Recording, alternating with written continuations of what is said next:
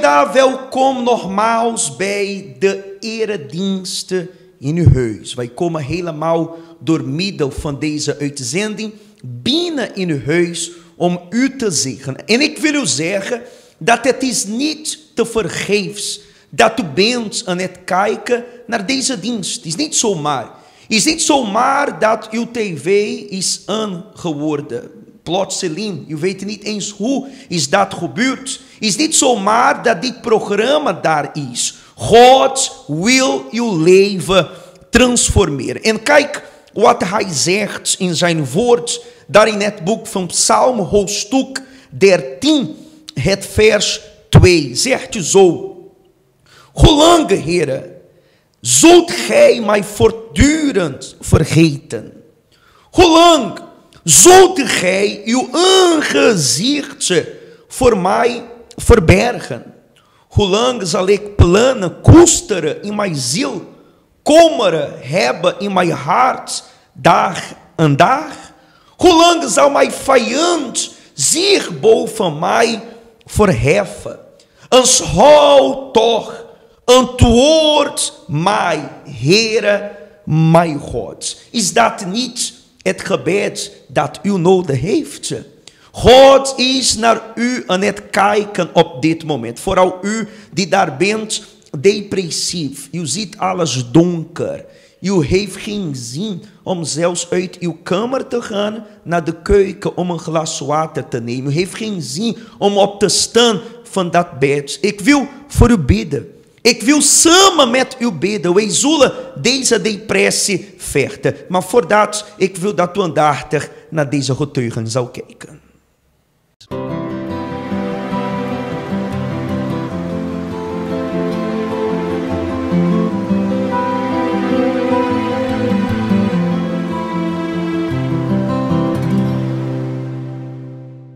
Hoe ik depressief ben geraakt is omdat ik werd afgestoten door mensen om me heen, door families.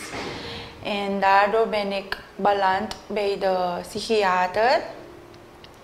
En daar moest ik zoveel medicijnen gebruiken. En ik was zo depressief dat ik mezelf versloeg, mijn hoofd sloeg. Ik sloot mezelf op in de kamer. Ik wilde me helemaal met niemand bemoeien. Soms werd ik ook zo boos op mijn kinderen. Gewoon op het niks word ik gewoon boos op hun. En ik hoorde altijd stemmen die tot mij spraken. Wat ik allemaal moest doen om mezelf te pijnigen. Zelfmoordgedachten van neem een mes, steek jezelf. Maar mijn man was altijd snel geweest, zodat hij dat voorwerp van mijn hand kon weghalen. En ja, ik rookte heel veel, per dag 1,5 pak sigaret. Dus overal waar ik ga, moest die sigaret bij me zijn. Anders voelde ik me niet lekker. Ik dronk ook alcohol. Elke week moest ik gaan chillen met families en vrienden. Dus al die dingen, daar dacht ik van ja, het gaat me blij maken, maar niks. Klokslag 7 uur, meestal elke dag, werd ik gewurgd door iets met lange nagels, een soort vos met zoveel haren aan zijn lichaam, met lange tanden. En dat moment wou ik niet met mijn man slapen, dus ik moest alleen slapen. Nekhernia kwam omdat ik vaak pijn had aan mijn nek. En zo ben ik naar de dokter gegaan, heb ik de huisarts gevraagd als ik een grondig onderzoek kan doen, want ik kreeg last van hoofdpijn, vaak hoofdpijn. Zo ben ik gegaan, heeft hij me verwezen om een MRI te maken. Dus heb ik die gemaakt en hebben ze ontdekt dat het tussen de 5e en de 6e wervel van mijn nek, dat ik een beknelling heb daar. En van tijd tot tijd dan valt de zenuwen van mijn linkerhand. Dus soms heb ik geen gevoel aan mijn linkerhand. Door die pijnen word je zo chagrijnig. Niks was goed. Niks was goed voor je. Wanneer iemand te luid sprak, was het een probleem. Alles begon pijn te doen. Toen ik zwanger was van mijn eerste kind, ze hadden gynaecoloog ontdekt dat ik beginstadium had van baarmoederhalskanker. En ze zou het weghalen omdat ze vond van dat het een groter risico was. Ik zei van nee, ik wil dat kind houden. Op mijn eigen risico neem ik het, heb ik haar gezegd. En zodoende elke maand tijdens controle echo's gemaakt totdat het kind geboren werd. Hij was gezond, alles was goed met hem. Precies na een jaar zag ik van dat hij bronchitis begon te krijgen. Het was heel zwaar, slapeloze nachten wanneer hij ziek was. Ik moest zittend op bed met hem zitten, want ik was bang dat hij zou stikken wanneer ik hem gewoon op bed zou leggen. Hij moest elke keer wanneer hij die problemen had, moest ik hem gelijk brengen naar het ziekenhuis, zodat ze hem dan zuurstof kunnen geven. Tijdens mijn tweede zwangerschap kreeg ik vaak rugpijn, vreselijke rugpijn. Was ik naar de huisarts gegaan. Hij heeft besloten een echo te laten maken. En zo hebben ze ontdekt dat ik vleesboom heb die ongeveer 14 centimeter was. Ik ging naar verschillende kerken voor hulp, want ik had problemen. Ik moest bevrijd, ik moest genezen worden, van kerk tot kerk gegaan, maar geen genezing, geen bevrijding kon ik vinden. Dus mijn man heeft dan een uitnodiging gekregen van de pastor. En zo hebben we besloten om dan bij de universele kerk te komen. En toen we hebben bezocht, moesten we gebedskettingen doen op de woensdag, de vrijdag en op de zondag. Dus dat bleven we elke week doen. En binnen 3 dagen zag ik al veranderingen in mijzelf. Ik ben niet de persoon die ik toen was. Ik ben iemand die nu, ik vergeef sneller. Toen wacht ik eerst, maar nu niet meer. Ik vergeef gewoon. Ik ben niet iemand meer die wrok heeft in mijn binnenste, die geen haat heeft. Vleesboom is weg. Ik moest voor controle gaan. Na geboorte van mijn dochtertje. En vorig jaar moest ik voor een controle, daar ben ik geweest. De arts heeft gezien van er is niks. Heeft hij weer een andere afspraak gemaakt voor mij. Ben ik weer gegaan, hij heeft niks meer ontdekt daar zo. Alles is weg. Depressie, van mijn nekhernia, van mijn kanker. Van alles heeft hij genezen, van alle pijnen. Toen had ik zoveel pijnen. Elke dag sta ik op met zoveel pijnen. 'S Avonds vecht je met iets zwaars. En wanneer je 's morgens wakker werd, heb je zoveel pijnen. Je bent zo uitgeput. Het lijkt alsof je geen kracht meer hebt. Maar nu, ik sta gewoon op. Ik heb geen pijnen meer in mijn lichaam. De gezondheid van mijn zoontje gaat nu beter. Hij heeft geen last meer van zijn bronchitis. Hij is helemaal genezen. Ik ben de Heer heel dankbaar voor wat hij heeft gedaan voor mij, voor mijn kinderen en voor mijn huwelijksleven.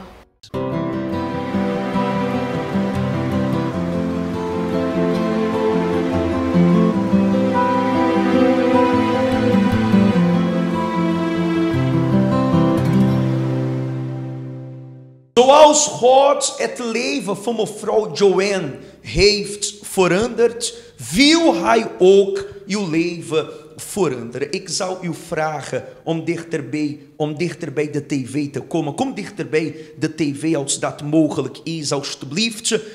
U zou deze dienst volgen alsof u in de kerk bent. U zou dit gebed ontvangen alsof u dichter bij het altaar bent. Dan kom dichter bij de tv alstublieft. Sluit uw ogen op dit moment en zing dat lied met mij mee.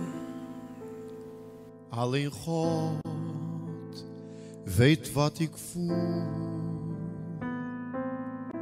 Alleen God kent heel mijn leven.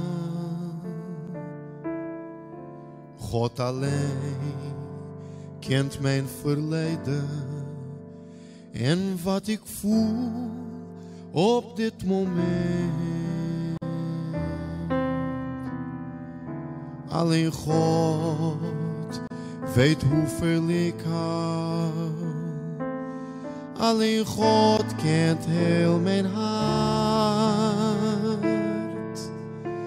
En wat velen niet doorhebben, is bekend voor God alleen. Alleen God weet. Zing mee, zing met geloof. Alleen God weet en ziet alles wat ik meemaak. En hij weet wat ik nu voel binnenin mijn hart. En zijn ogen, net als vlammen, geven licht aan al mijn dagen. Mijn problemen zijn al bekend voor hem. Hij weet alles.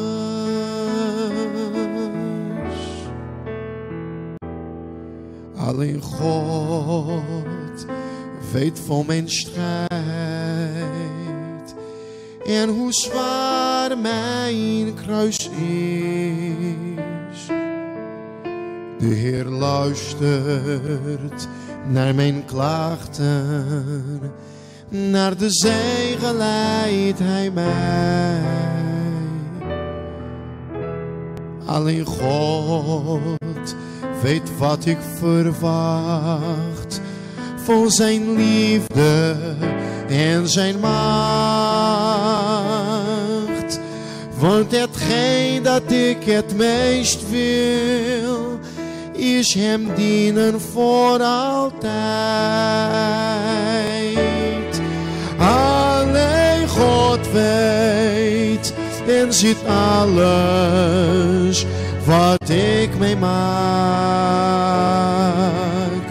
En hij weet wat ik nu voel binnenin mijn hart.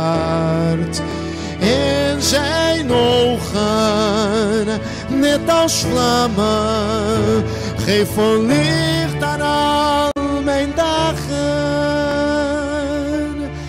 Mijn problemen zijn al bekend voor hem. Hij weet alles. Alleen God weet en ziet alles wat ik meemaak. En hij weet wat ik nu voel binnenin mijn hart. En zijn ogen, net als vlammen, geven licht aan al mijn dagen. Mijn problemen zijn al bekend voor hem. Hij weet alles. Mijn Vader, je ziet de situatie van deze persoon. Deze persoon die daar is wanhopig. Deze persoon die daar is radeloos, krachteloos. Deze persoon die daar is verdrietig. Zij is in een depressie beland, mijn God. Dat niets wat ze doet, zij voelt zich gelukkig. Ze heeft geen zin meer om te leven, mijn Vader. Maar zoals uw knecht David heeft gebeden, hij had gebeden deze woorden. Wij bidden ook dezelfde woorden, mijn Vader. Hoe lang, Heere, zult gij mij voortdurend vergeten? Hoe lang zult gij uw aangezicht voor mij verbergen? Hoe lang zal ik plannen koesteren in mijn ziel? Hoe lang? kommer hebben in mijn hart, dag en dag.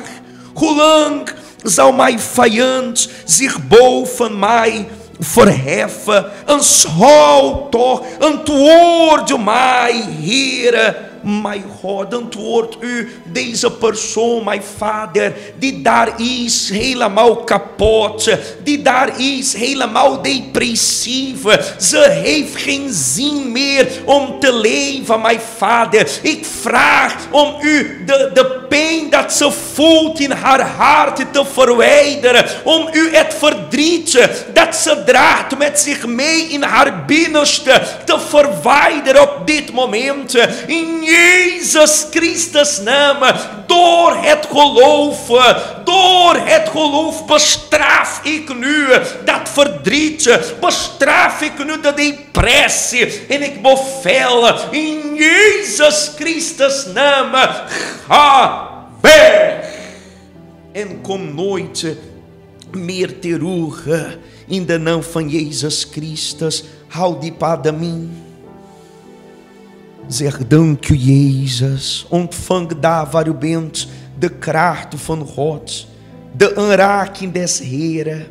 Vanaf dit moment ontvang de blijdschap, omdat de depressie, het verdriet, de angst, de zelfmoordgedachte, al de bekommernissen die u had, de Heer Jezus verwijdert ze allemaal.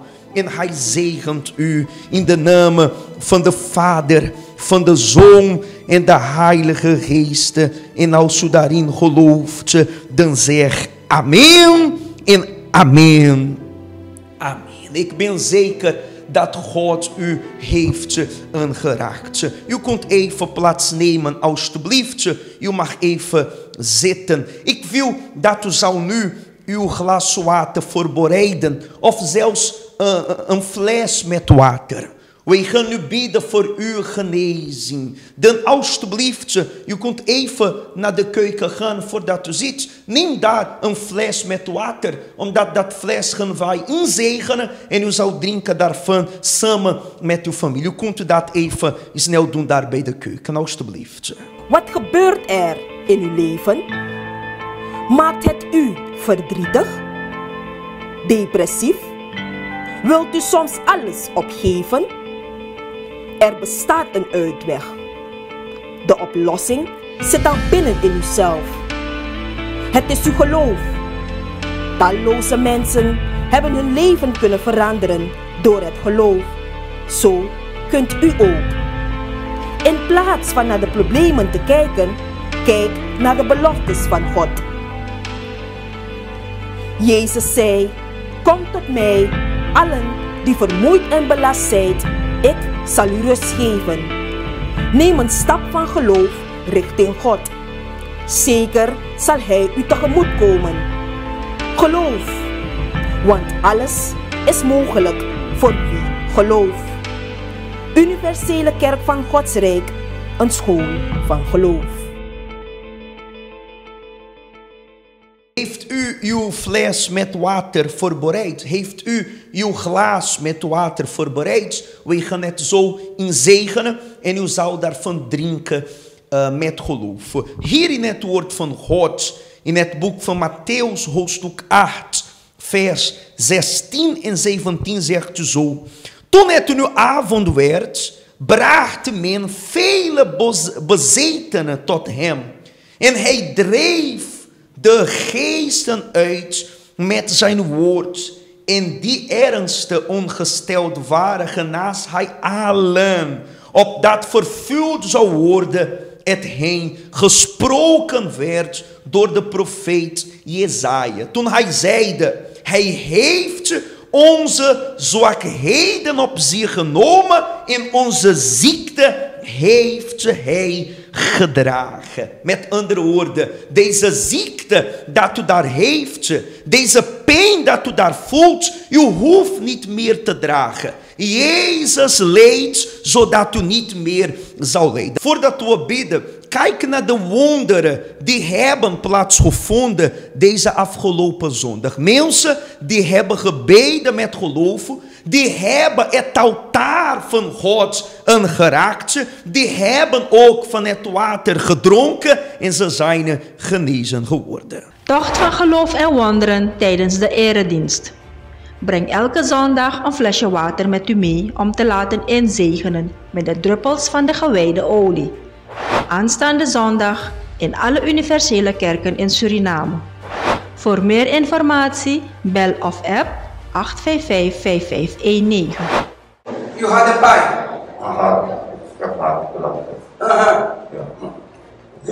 Is weg. Naar het gebed. 3 dagen al. En naar het gebed is weg. Ik heb sinds vanaf geboorte heb ik astma. Maar ik heb niet last ervan. Maar vrijdag, zaterdag heb ik echt zwaar. Ik kon niet ademen. Maar nu dat ik wel weer normaal ademen. Normaal ademen. Sinds geboorte. En zie, ik heb gebeden, de ziekte zonder te weten. De ziekte die met u geboren is dood. U leeft nog. De ziekte is niet meer. Gelooft u? Geef een sterk applaus. Wat is gebeurd? Sinds 2 weken, ja, ik rook leven. Maar sinds toen die zuster moet gebeden, ik hoef die oude met maandag, dus de rugpijn. De rugpijn is weg. Doe zo, u voelt het niet meer. Ja, van huis uit vanmorgen. Ik ben helemaal wazig. Ja, al 2 jaar heb ik deze last van mijn ogen. En de operatie. En na het gebed, voelt u zich beter? Na het gebed zie ik beetje beter. Het is nog niet helemaal perfect. Maar, maar u ziet het beter. Maar het is helemaal wazig. Jawel. Amen. Ik ga terug bij en toen was er kwam om voor me te bieden. Ik was zo koud en nu is het echt fijn. Geen pijn meer, doe zo. Geen pijn. Geef een sterk applaus. Tocht van geloof en wonderen tijdens de eredienst. Breng elke zondag een flesje water met u mee om te laten inzegenen met de druppels van de gewijde olie. Aanstaande zondag in alle universele kerken in Suriname. Voor meer informatie bel of app 855-5519.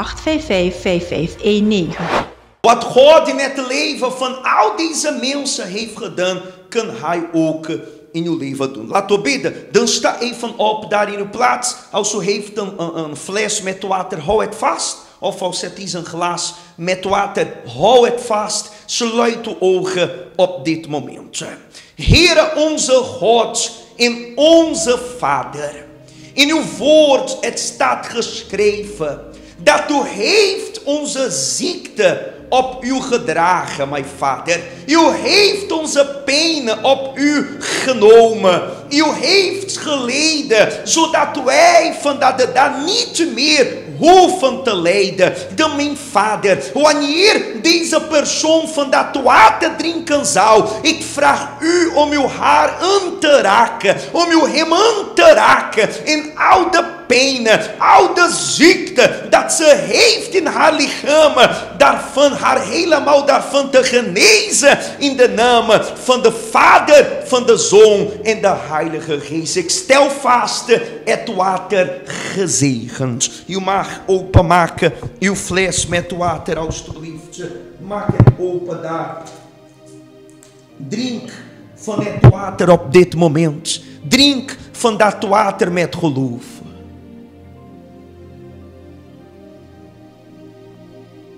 Als u wilt, u kunt ook een beetje van dat water nemen in uw hand en u zal wrijven op uw lichaam waar u de knobbel heeft. U zal wrijven op uw lichaam waar u de pijn voelt, waar de ziekte is. Doe uw flesje dicht daarna. U kunt het zetten daar op de tafel of daar waar u bent. Sluit uw ogen. Doe uw beide handen omhoog op dit moment.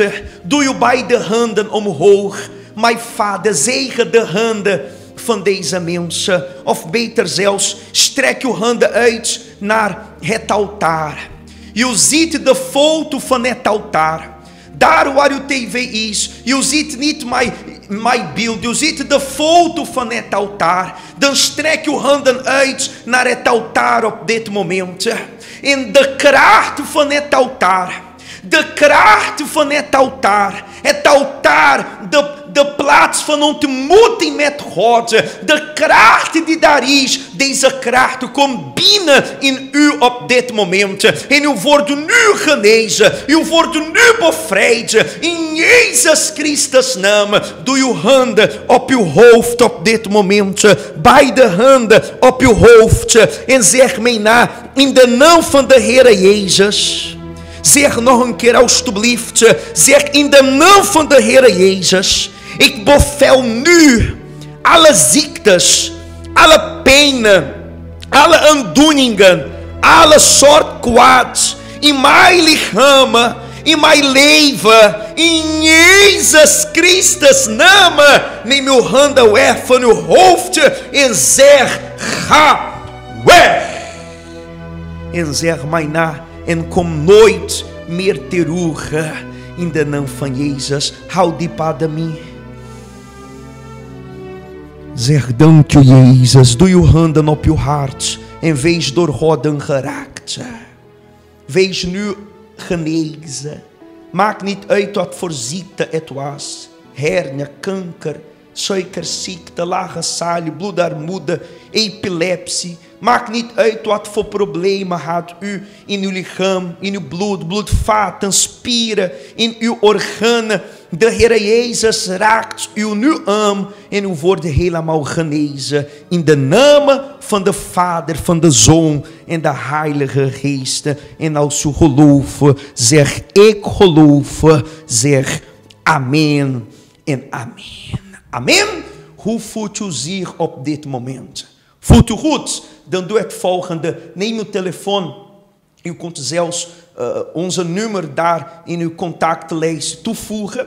U gaat via WhatsApp een audiobericht naar ons sturen. U kunt nu het doen en zeggen, pastor, ik heb net het gebed gekregen en ik voel me goed. De pijn dat ik voelde, ze zijn helemaal weg. U kunt dat nu doen. De Universele Kerk van Gods Rijk. Onze hoofdkerk is nu gevestigd aan de Keizerstraat 159. Stap vandaag nog binnen of u kunt ook bellen of appen via 855-5519.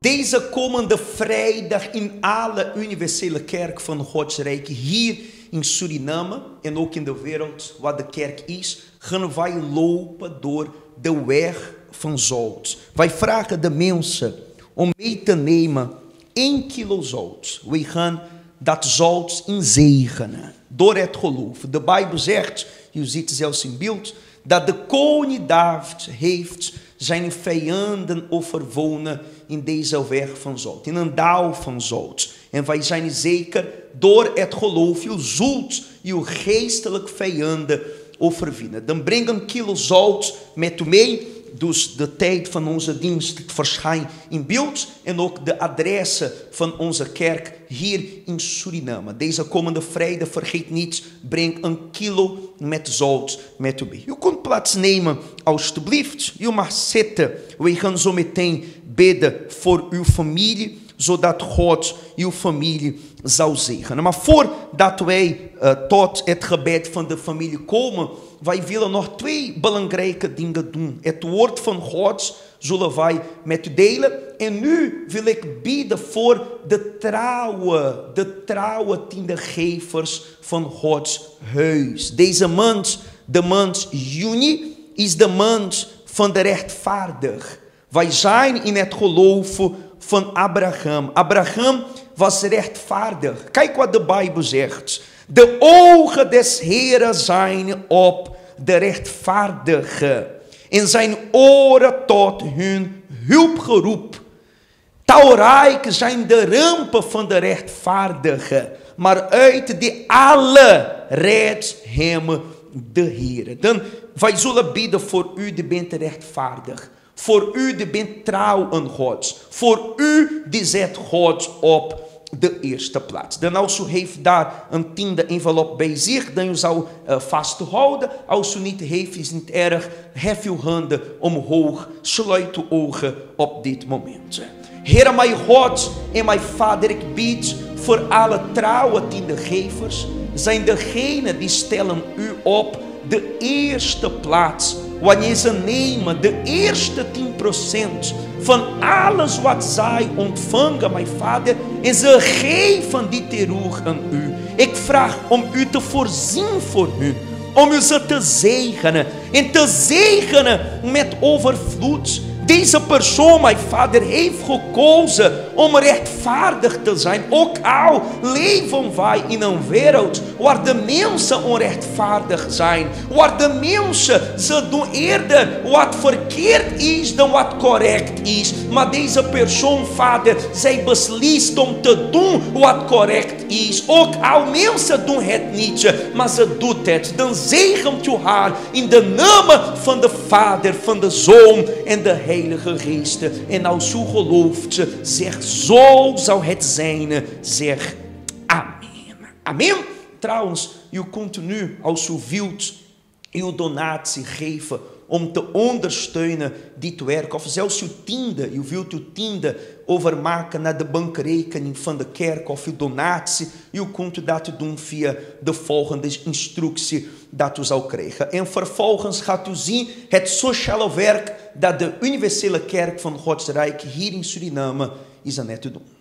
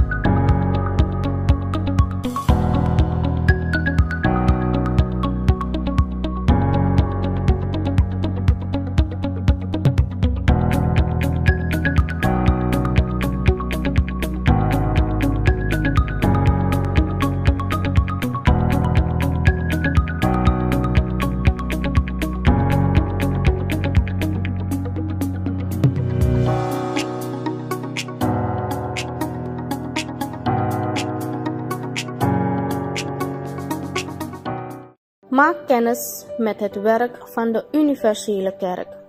Wij zijn een evangelische christelijke gemeente die open is 7 dagen in de week en hebben per dag 5 diensten.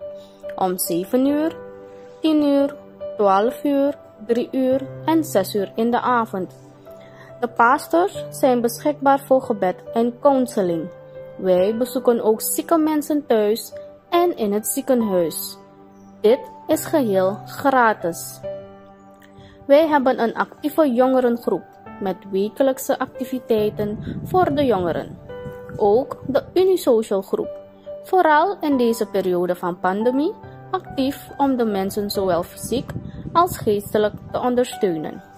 Om dit werk te blijven doen, rekent de kerk op de vrijwillige donaties. Wilt u ons helpen? Dit is hoe u het kunt doen. U kunt overmaken via internetbankieren. Ook mensen in het buitenland. Maak gebruik van de SWIFT-code.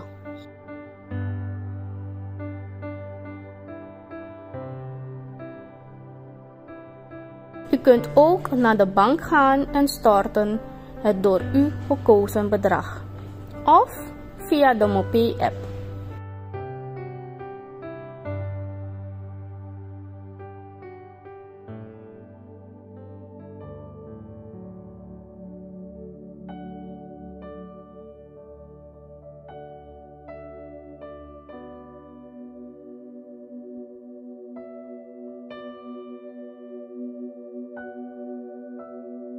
U kunt ook gewoon langskomen in een van onze filialen. Hoofdkerk aan de Keizerstraat, Lelydorp, Flora, Tortonne, Kommerwijnen, Latour, Domburg, Nikeri, Quata, Khorasan en leggen op het altaar. Kunt u niet naar de kerk komen, heeft u ook de mogelijkheid uw gebedsvraag en uw vrijwillige donatie op te sturen naar de Universele Kerk, Paramaribo Centrum, Keizerstraat 159. Alvast bedankt en dat God u zegent.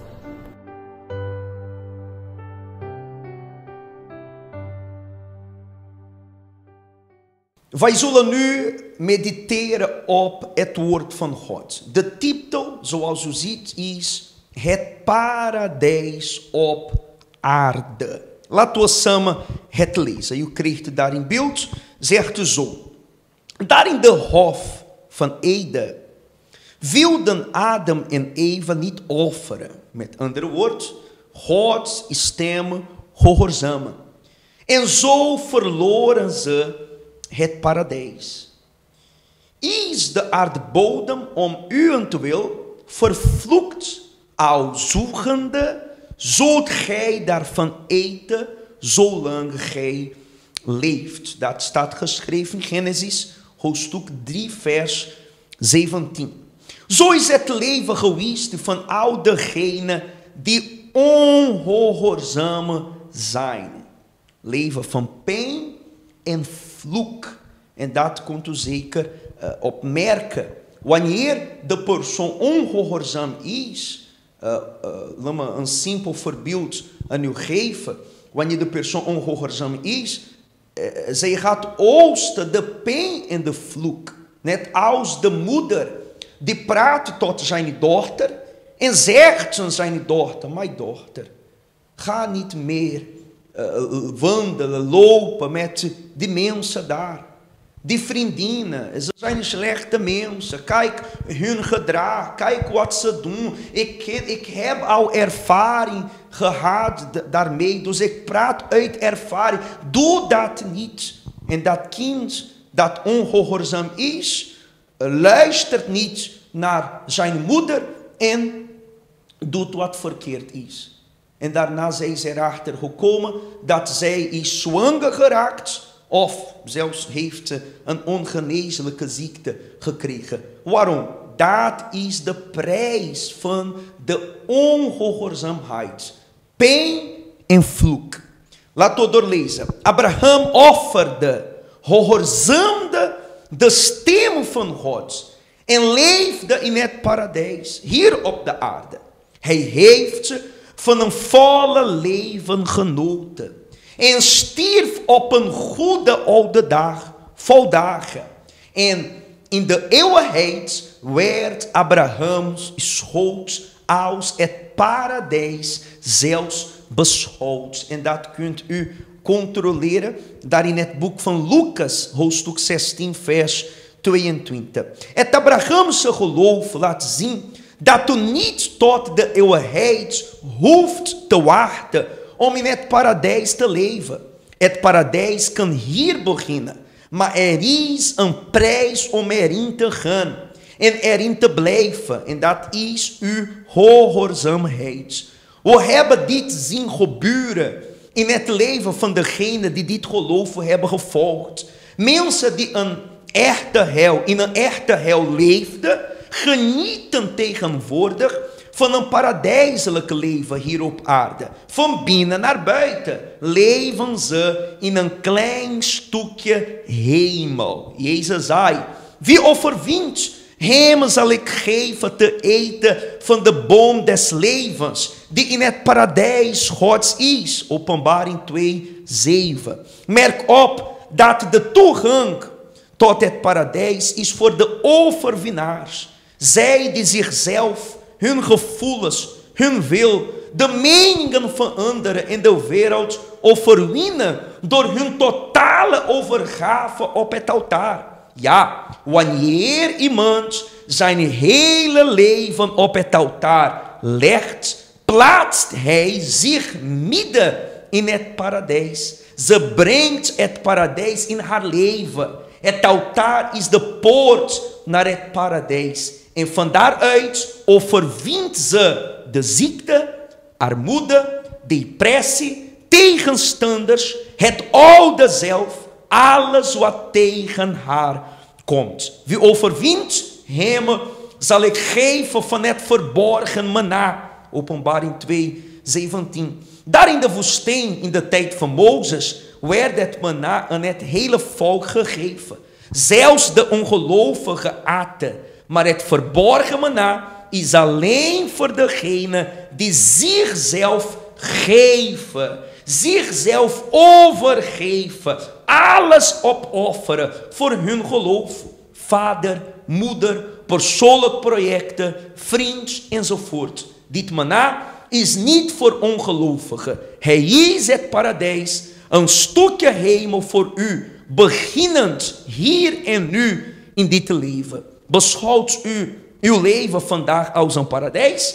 Zo niet, vooral dan de hel voor de hemel bij het altaar van God. U ziet de foto van het altaar. Dat altaar is niet een podium. Is niet een podium. Het altaar is de plaats waar uw leven zal veranderen. Wanneer u neemt uw leven zoals het is. Weet u nog de getuigenis van mevrouw Juni in het begin van de diensten?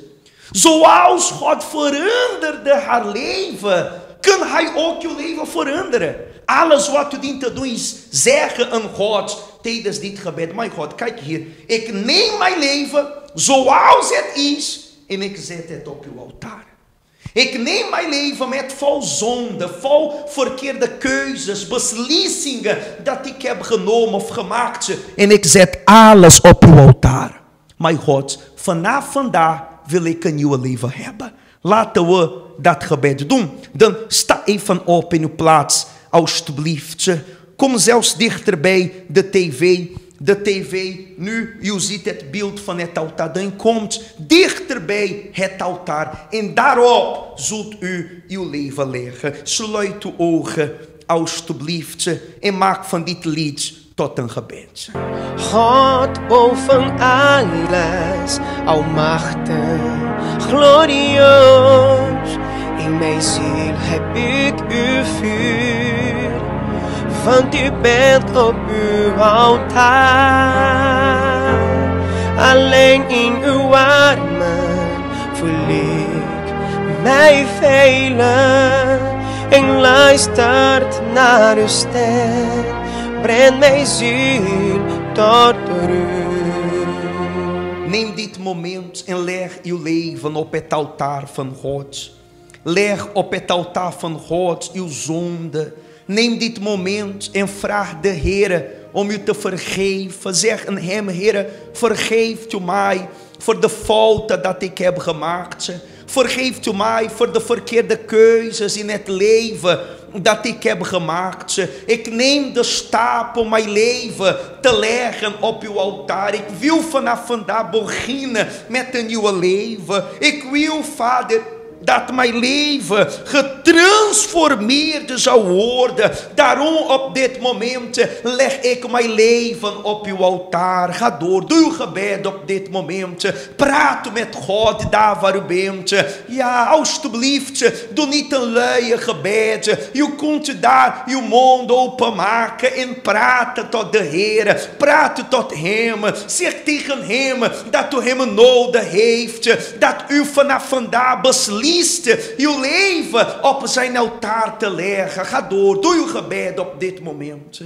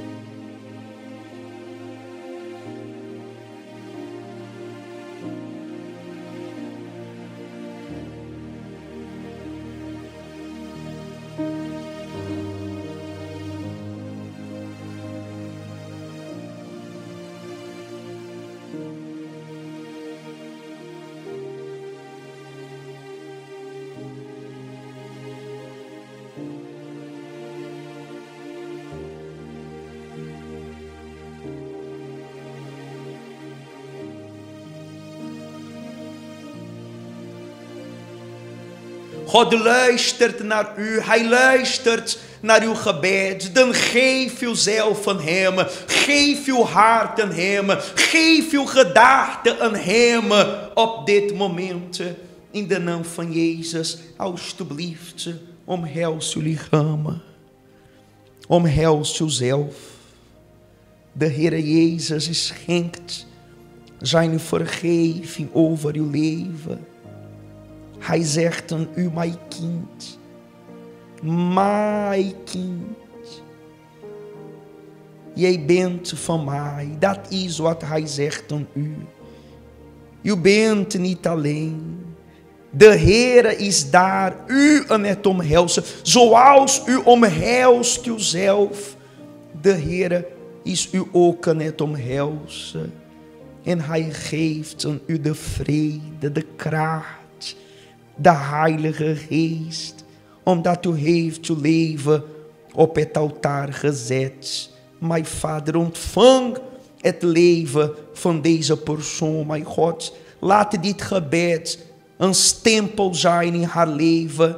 Ik bedoel, mijn Heer, dat ze nooit dit gebed zal vergeten. Omdat het was het moment dat ze de ontmoeting met u heeft gehad. Dat ze heeft uw vrede, uw kracht ontvangen. Ontvang daar de kracht van God. In de naam van de Vader, van de Zoon en de Heilige Geest. En als u gelooft, dan zeg amen en amen.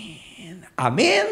Ik ben zeker dat God heeft uw leven ingenomen. Amen. Dan laten we het volgende doen. Roep uw familie. Laten we bidden voor de familie op dit moment. En dan zullen wij de diensten eindigen. Oké, dan roep even daar uw zoon, uw dochter, uw moeder, uw vader, uw tante, uw oom. Roep iedereen. Laten we samen bidden voor u en ook voor uw familie en voor Suriname.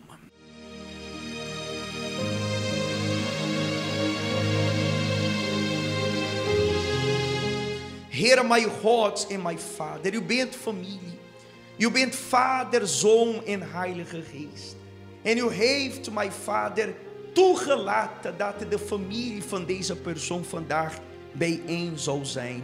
Dan ik vraag u om uw vrede in dat huis te brengen. Om uw liefde, harmonie in dat huis te brengen. Ik bid ook voor deze moeder of deze persoon die alleen is. Zij is alleen, ze heeft een familielid, maar die is wel in het ziekenhuis of in de gevangenis of ergens anders, in het binnenland, in het buitenland. Ze weet niet waar hij is, mijn Vader. Maar ik vraag u om haar familie te herstellen, om de familie van deze persoon te zegenen. In de naam van Jezus Christus. Ik bid voor onze natie Suriname, dat u Suriname zou zegenen. Ik bid voor onze president, mijn Vader. Ik bid voor de ministers. Ik bid voor de vicepresident. Ik bid voor de assembleeleden, mijn God. Ik bid voor een ieder die in Suriname is. Dat u deze natie zou zegenen. In de naam van de Vader, van de Zoon en de Heilige Geest. Doe uw handen omhoog, alstublieft. De Heere onze God zegene u en behoede u. De Heere doet zijn gezicht over uw liefde en zij uw genade. De Heere verheffen zijn gezicht over u en geef uw vrede vandaag, morgen en voor altijd. En als u gelooft, zeg amen en amen. Amen. God zegent u een gezegend zondag verder. Voor meer informatie, u kunt ons bellen via 8555519. Wambig Braça.